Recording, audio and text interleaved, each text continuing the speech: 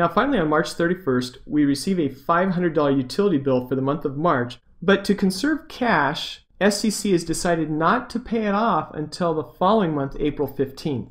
Let's think about what's going on here. We've already used up a service, so there's no future benefit to the utilities we've received. So we've got to indicate that we've used up this service by recording more expense. We've got utilities expense. Now, how did we pay for it?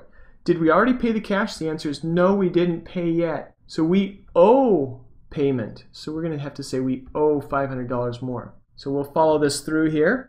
You're going to see that this increase in expenses will decrease net income, which will decrease retained earnings, which will decrease equity. So you see equity is going down, liabilities going up, assets not affected at all. Let's do the journal entry.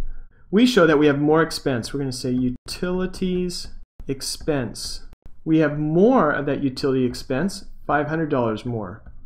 When we have more expense, that's a debit entry, as you can see. Debit meaning left. And we have more liability. Now this liability is going to be a payable to the utility company, so we just call it utilities payable.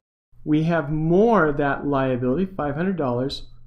The way we show we have more liabilities, as you can see, is to credit the account. Liabilities went up, equity went down. This whole side has a net change of 0. That's why assets are not affected at all. So we've just run through a bunch of journal entries. I hope that you've been able to follow the rationale and the logic. I tell you, one of the things I really enjoyed about accounting was that there was some logic to it. If I could just sit down and think what would make sense, it tended to be the right answer. And that's one thing I really enjoyed about accounting.